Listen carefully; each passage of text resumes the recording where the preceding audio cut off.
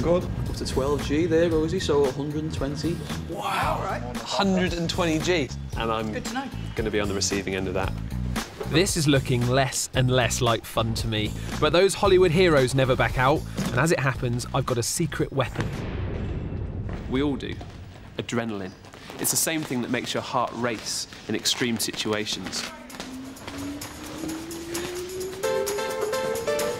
The scene is set, the camera's rolling.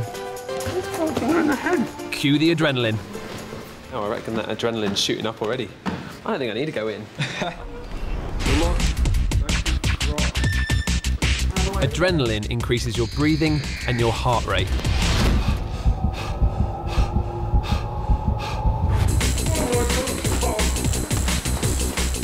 But it also triggers a sudden release of stored sugar, your body's source of instant energy. It's all part of the body's fight or flight response. Because in situations like this, you're either going to need to fight your best fight ever or run the fastest you possibly can. To be honest, I felt on better form. It's like being in a food processor. I might feel like crap, but in theory, the adrenaline surge means I should be meaner, faster, and stronger than normal. Let's check out the power while this adrenaline's going through. So that's, what, 110?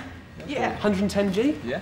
So there you go. That test shows that I went up from 80G before to 110G after the fight with all that adrenaline racing through my body. So my response to that fear was to release all that adrenaline and make me stronger.